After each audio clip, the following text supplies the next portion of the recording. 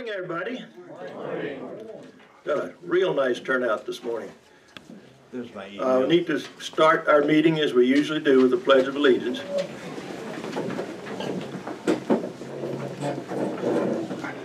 I pledge allegiance to the flag of the United States of America and to the republic for which it stands, one nation, under God, indivisible, with liberty and justice for all.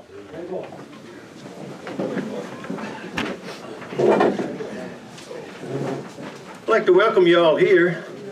We have a very nice presentation this morning. Miss Carol Phillips is going to give us a presentation on the history of American fly fishing.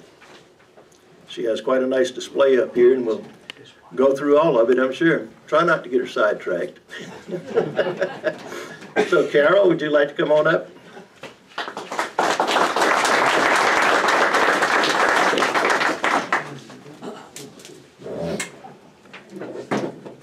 Well, thank you all so much for coming out. The last time I did this program was for the Dallas, Texas fly fishers. It was 108 degrees outside. We were in a small metal building, and the air conditioning had been out all day. So I appreciate the contrast we're experiencing today in Bella Vista. The history of American fly fishing is full of innovations from Americans. The best way to tell the story, I have found, is through equipment, rather than me just getting sidetracked and babbling endlessly. Not that I've been known to do that. So we're going to start at the very beginning, as far as we know what the beginning is, and that is 2,000 years ago, at least. Fly fishing isn't new. 2,000 years ago, countries that we now call Egypt, Jordan, China, Japan, and even North America had traditions of fly fishing even back then. Even in that period of time, there was fly fishing going on. We know this because there's documentation. In China, there are woodcuts of fly fishing activity. In Japan, there are paintings of fly fishing activity. And last year, I was fortunate enough to go to Egypt and go to Beni Hassan, which is a tomb just off the Nile River. And there is a painting in the tomb of fly fishing. It's 2,000 years old. And next, after that, I went to Mount Nebo, not in Arkansas, in Jordan, where there is a floor mosaic that is dated to about 300, 200 AD, of fly fishing. When I walked in the museum, I asked the curator, I want to see the fly fishing mosaic. And he just laughed and took me right to it. Apparently I'm not the only one who's gone to Jordan to look at a mosaic of fly fishing people. So we know that fly fishing is in Mesopotamia, it's in China, it's in Japan, it's even in North America, because Native Americans have that tradition as well. By the Middle Ages, fly fishing has extended into Europe and into England. The techniques are the same, we believe, because of documentation, throughout the world at this period of time. And it is a technique of getting a branch, a green branch from a tree that has a taper to it.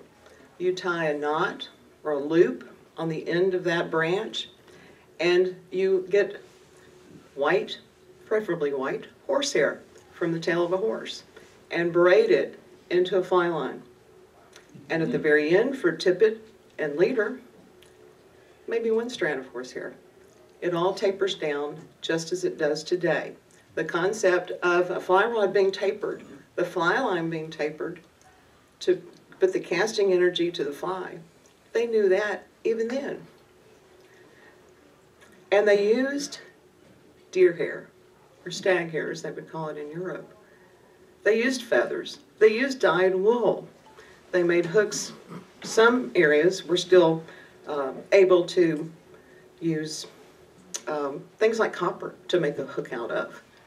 But they also used bones from animals shaped into a hook size and shape. They would use turtle shells for the same thing. And if they couldn't have something to make an actual hook, they would use what's called a gorge. And that would be a pointed type of stick that we know when fish take a fly, they tend to take it and then they'll turn. Well, it's that turn that would get the fish lodged, the gorge lodged in the fish's throat. And if it didn't pull out, you could catch your fish. Interesting. By 1450, fly fishing is very popular in England, in Great Britain, in Scotland, Ireland. And an English woman, Juliana Berners, who is a Catholic nun from St. Albans, writes the first fly fishing book. And she discusses fly rods, fly lines, all of the things that we are familiar with today. Her book isn't published until after her death, and it's published in a very limited supply. Word is that the publisher was afraid fly fishing would become too popular and people would start messing with his favorite stretch of stream. We don't know, but could be. But it's popular not only for recreation, but also for food. And the Catholic Church helped fly fishing immensely as well. They tended to have at least 140 holy days throughout the year. And during these holy days, only fish and fruit could be eaten. So everybody went to go catch fish. It's fabulous. When Europeans come to America, whether they were English soldiers, French trappers, settlers, they brought with them fly fishing equipment. There were fly fishing makers or fly tackle makers in Great Britain by the time settlers started coming here. Still this kind of rudimentary type, still some horsehair fly lines, still simple flies, but you had people who had cottage industries who would provide equipment to people, so they brought it with them. And if you didn't have it, you made it when you got here because you were familiar with it. In 1685, William Penn of Pennsylvania, his daughter is with him in Pennsylvania, and she writes to her brother in London, and she says, "I've just wasted all summer fly fishing. Please send more rods, more lines, and some flies." Wasted. Wasted.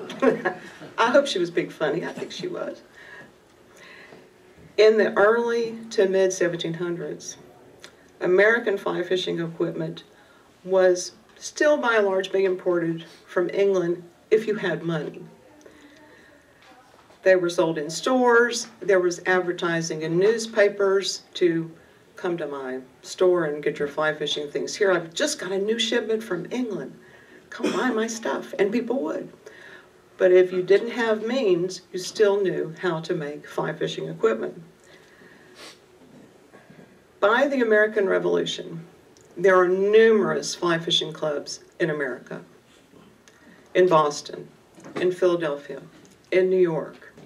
And people are already starting to complain about there's too many people on the river, and there's too many people in the lake, and there's too many people at my pond fly fishing. They also sought to regulate public waters at that time. This is the early 1700s, but commercial fishermen were out on lakes, rivers, streams, and ponds, and commercially fishing and taking all the fish. So there was an effort to do that and privatize some waters that couldn't be open to commercial fishing. When Lewis and Clark go on their great adventure, they take fly fishing equipment with them. In 1803, They go to Philadelphia and they buy fly fishing gear, and the receipt for that purchase still exists and is in the Philadelphia Museum of Natural History to this day, in case you want to go to Philadelphia. On their trip, they describe all sorts of fish that they caught, but the most unusual one, because it's only located west of the Mississippi, was cutthroat trout. And that may figure into our story a little later on. After the War of 1812, we're still having the same, I cut a tree limb and I'm going to go fly fishing. But things are getting ready to change. Fly fishing magazines, sporting magazines are publishing articles about fly fishing. There's more advertising. And because during the American Revolution, we didn't import fly fishing gear from England, there's a whole small industry of men and women who are making fly rods, braiding horsehair, and making flies. There's over 1,000 species of cane or bamboo. Kind of the same thing. We call it bamboo, they call it cane in Great Britain. Calcutta cane from India was the standard that was used at that point in time.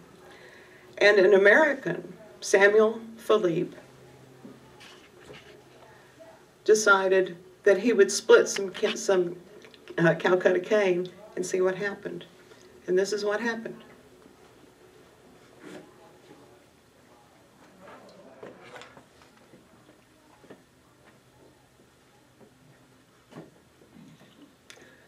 Fly rod lengths depended upon really where you were fishing, the type of water.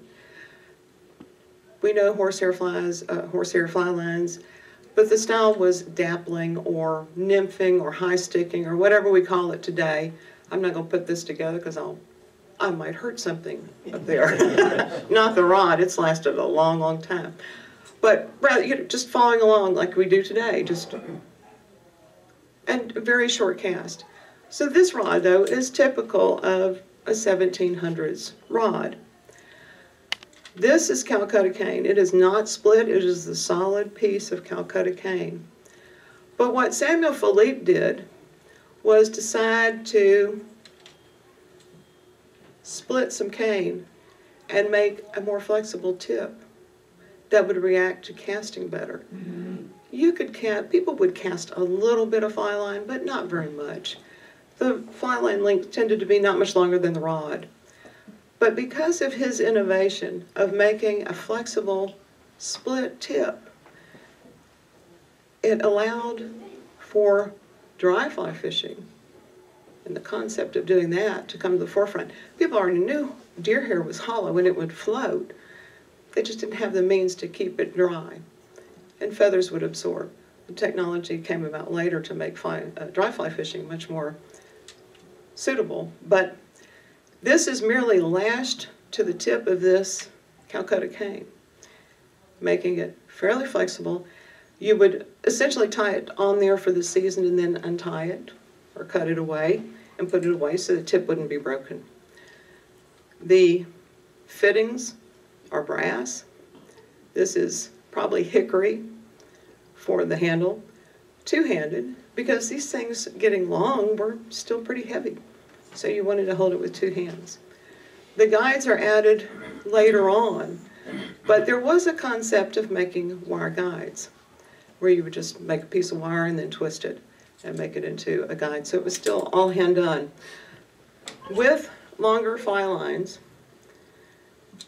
and Mr. Phillips' concept of splitting cane for a rod tip, come reels. Now, reels had been around for a long time, but not really used.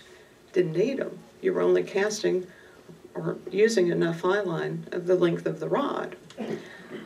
But with this idea of more fly line and a flexible tip, reels came into being. And this is a wooden reel. And these were actually made for a long, long time. There's no drag. There's nothing on it. It's a spool with a handle. And that's about all there is to it. But it functioned and it worked well enough.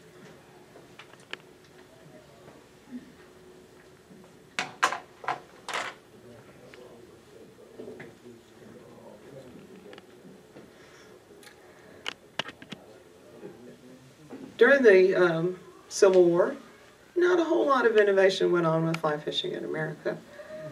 But after the Civil War, the Industrial Revolution, as we all know, people moved from farms and from the woods into the city and got jobs there. And whether you were a robber baron or you weren't, you still wanted to have recreation time. And fly fishing was a very popular recreation time activity. This is when American rod makers and reel makers truly begin to come to the forefront.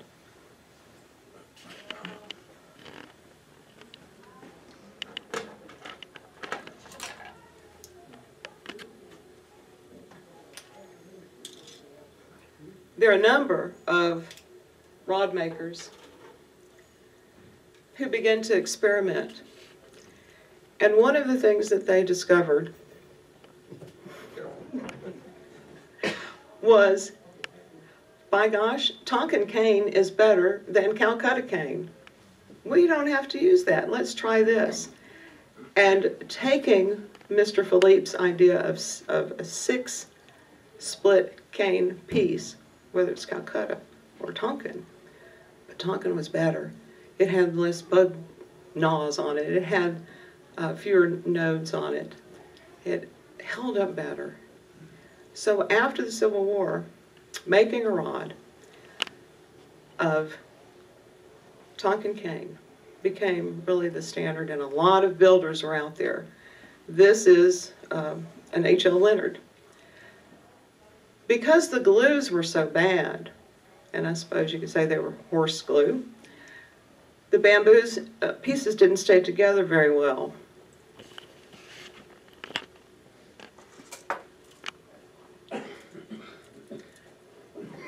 And this will show you how the strips are. You know, they're planed, they're cut, they're trimmed, and they all fit together to become one piece. But because the glues were so bad, they began doing intermediate wraps to keep the rod pieces together so they wouldn't come apart. That's why rods of this time frame have so many intermediate wraps, because the glue was unstable. This also has an agate guide insert. Silk lines, metal guides don't go well together. The guides would tend to shred the silk fly lines. And as long as the piece of agate inside didn't break, then it got sharp and it would cut your fly line. But agate was very popular for rod tips and for guides. This is one of the more fancier ones. It has cedar inlay on it, nickel, silver, reel seat. And reel makers are coming out with a lot of innovation as well. This is a very simple reel, has rubber side plates. It does have kind of a click mechanism to it. The drag is just a click as well, but it's able to hold more fly line. They're not using backing yet, because silk lines don't tend to shift and all as nylon fly lines do today. So there's no backing. But with a rod like this, you could fish a lot of different places. And one of the places that was getting more and more popular was fishing in saltwater. And the cork is sheet cork. It is not rings like we do today, but it's just a sheet of cork on the grip.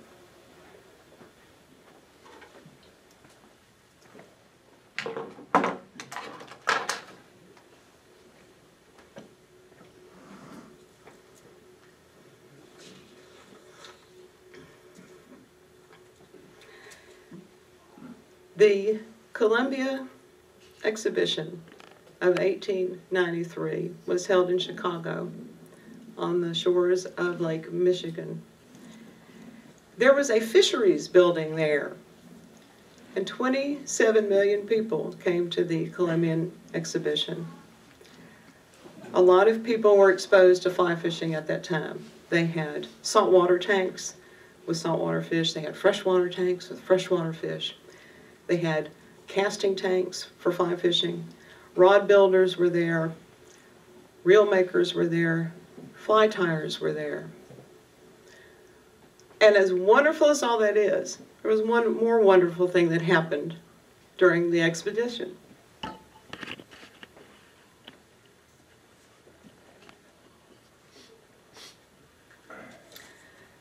Mary Orvis Marbury was the daughter of the founder of the Orvis Company.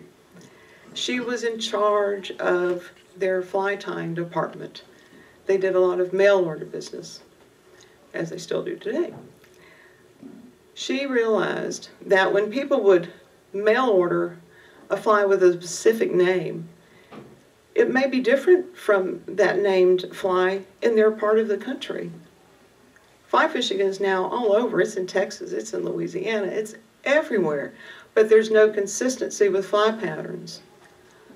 She worked on making a standardizing book of fly patterns so there would be consistency. And my woolly booger would look like your woolly booger and not your royal wolf. She specifically had these done before the exhibition in 1893 so she could hand them out to the fly tyers who were there and everybody could be on the same page. Sorry.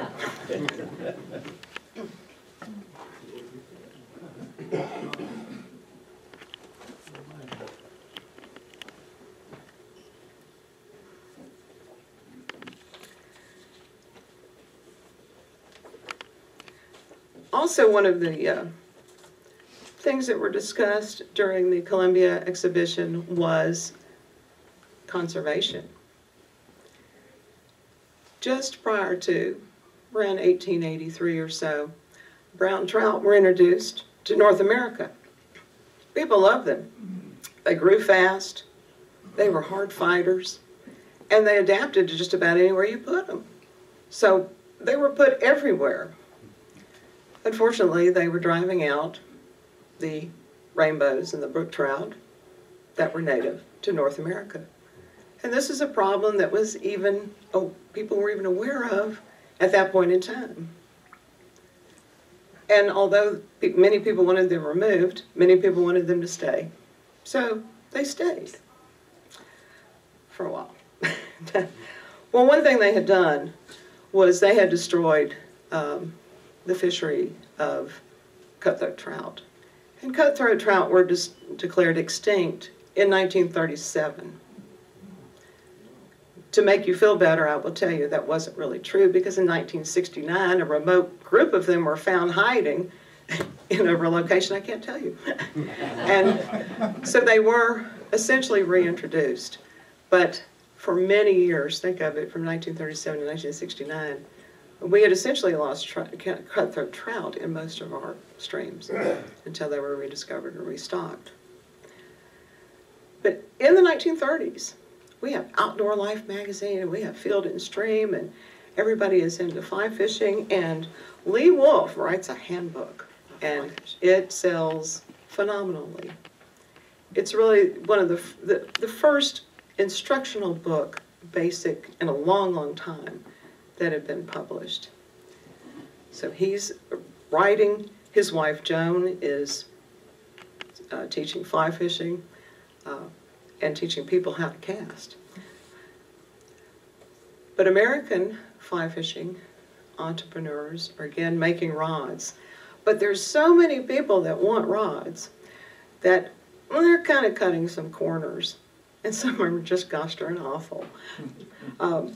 Some places like Montague, very common, they had good rods, but they also made some terrible ones. You could pay $2 and get a fly rod, which would probably be more appropriate for staking up tomatoes. Or you could spend $40 and get a top-of-the-line Montague fly rod. And people have asked me many times over the years, there's a Montague fly rod on eBay, should I get it? Well, you need to find out what type it is. Is it one that's good? Is it one that has aluminum ferrules that are going to fall apart? Or is it one that has nickel, silver, and good? So you should do the same thing if you ever want to look at getting a Montague fly rod.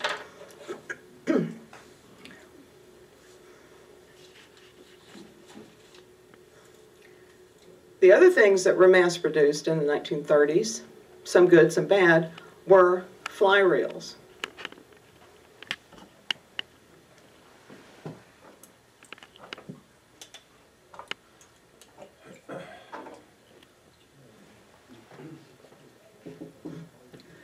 They were really cheap fly reels, and they were good fly reels. These skeleton reels had been around for a long time, since the 1870s or so, and they're still being made by World War II. Nothing wrong with them. They hold enough fly line. They have a drag to them. They're all right. This is Bakelite. Who thought of that? You drop this, it's going to crack or it's going to break. I don't know why this one's still intact. I have no idea. Pfluger. Pfluger came out with their Medalist reel, which is still kind of a standby today. Unfortunately, it's not made in the U.S. anymore. But if you can find one made in the U.S., it's still a good reel. Somebody came up with this to go in some goofy way on your rod. I'm not really, it doesn't even have a drag. But it looks neat. This is a Mickelbach, which is considered one of the better American-made reels of that time period. It has a nice, sweet little click to it. I neglected to talk about ferrules, but I'm going to do that really, really soon. And another thing that is still good, that was good then too, are Hardy fly reels from England. Anybody ever heard of Hardy? Yep. House of Hardy?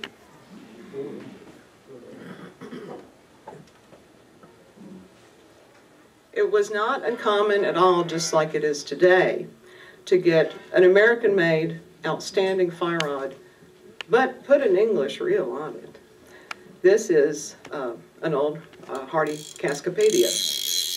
They still make these today. They've been making these over 100 years. But you still get parts for these too. This is my first fly reel. Excuse me. That my grandfather gave me. And he used it for many years before he gave it to me. I'm not even going off on a tangent. I still can't talk.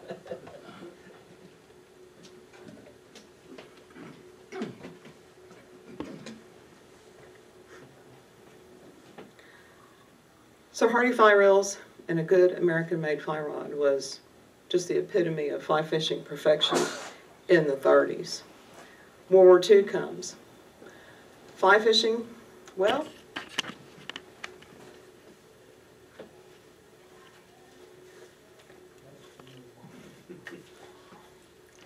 Ginger Rogers fly fished, and she's on the cover of Life magazine in 1944. This is what you're fighting for. Women folk are going to take over and fly fish everywhere. But I just think that's a really neat picture, and the fact that she was an avid fly fisher person is outstanding.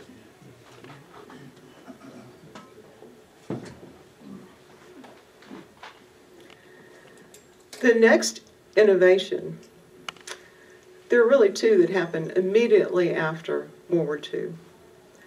One are fly lines.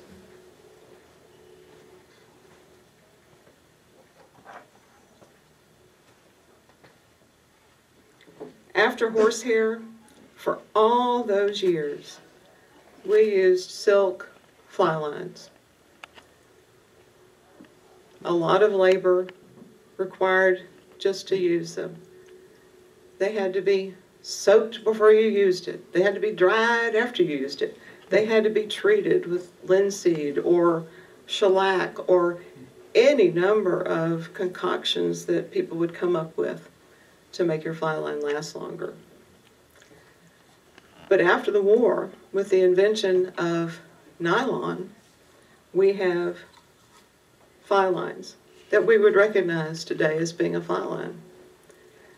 Even with silk fly lines, you could make them float, because when you would treat it, it would initially float for quite some time. And if you wanted it to sink, when they wove the silk, they would put pieces of copper in there or some type of metal and weave in a thread of that to make it sink. So now we have what we could identify kind of as a modern fly line. Nylon coated, whatever concoction it may be on the inside. Sometimes if you had a lot of silk left over and you were making fly lines, you were going to use this silk as your core. It's the efficient thing to do.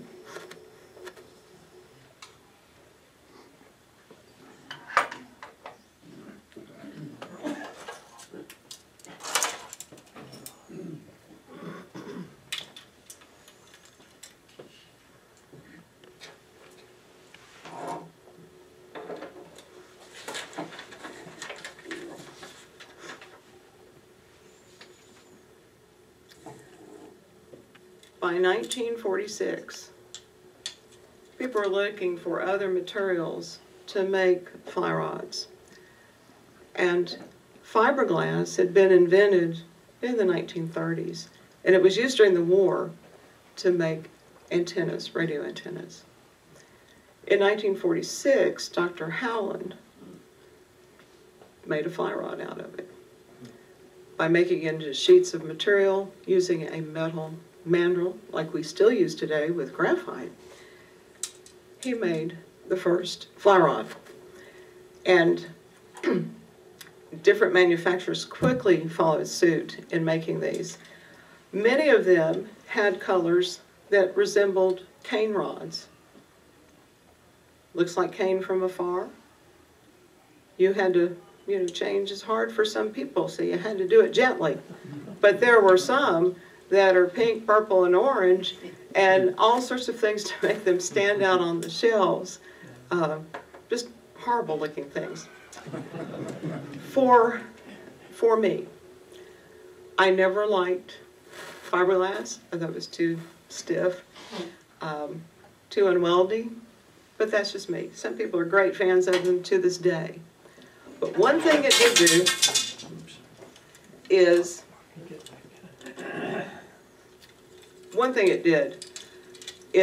increase the popularity of saltwater fishing. Although people were using bamboo to saltwater fly fish with, a lot of work had to be done to keep the guides clean, to keep the saltwater, to let it, make sure it dried properly. If not, it would turn into just to mush.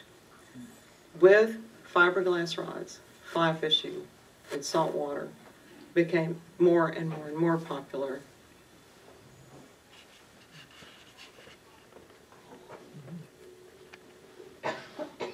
And because nylon fly lines are so slick, they would move around and bind on the reel. So backing came into being. The same thing that's used for some fly lines as the core would now be used to fill a reel to go saltwater fly fishing. This is a fairly early stainless saltwater fly reel. It's incredibly heavy, but it holds backing. And this is about an 8-weight rod, and you could catch some fish with this in saltwater and not have to worry too much about the fly rod.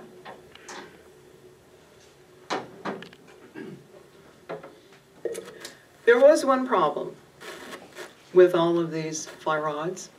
Bamboo rods are still being made. Fiberglass is really popular. What fly line does that take? There's no standardization for fly lines at that time. The designation on something like this is HDF. Well, what does that mean? That's kind of confusing, isn't it?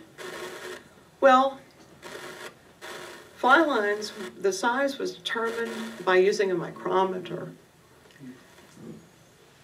The size of the fly line, literally the size.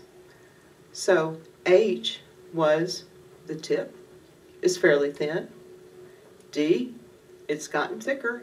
And F is the running line part of the fly line. But knowing those three numbers and trying to match a fly line to a rod was really difficult. So, fly line manufacturers got together and said, let's make it simple. Let's do it actually by weight, not by size. And that's the system we use today. The first 30 feet of weight is what the fly line is, to match the rod. If it's a 5-weight rod, put a 5-weight fly line on it. Or an 8-weight, you put an 8-weight line on it. There's not much difficulty in understanding all of that now, but it was really difficult back then to determine what you wanted. And I don't need to tell you that double taper lines are always a bad idea, do I? No? Okay, good.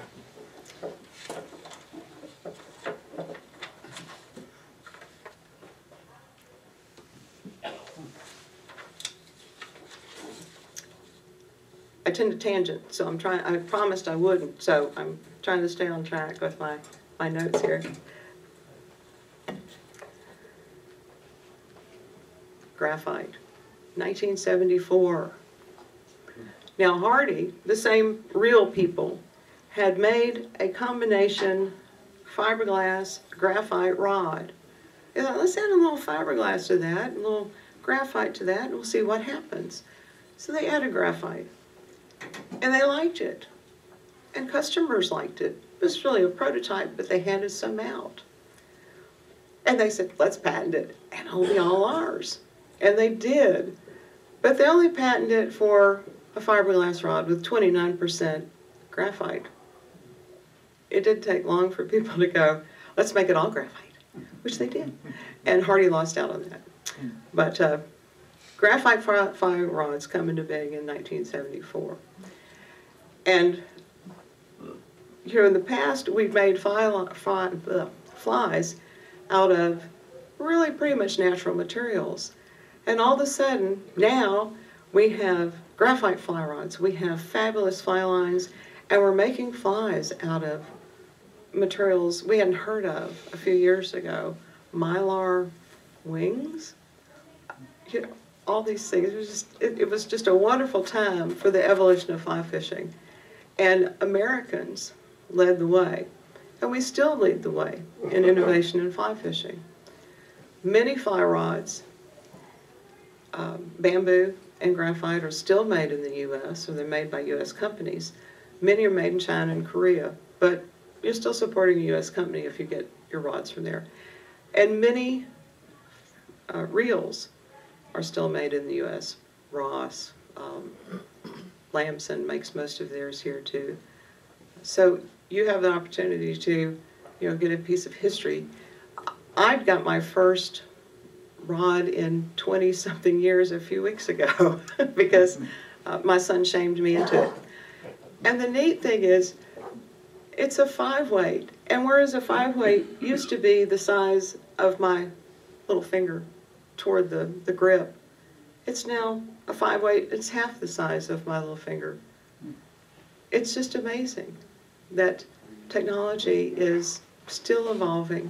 It's becoming lighter and hopefully more user-friendly than ever before. I'm almost done. I have one challenge thing for you.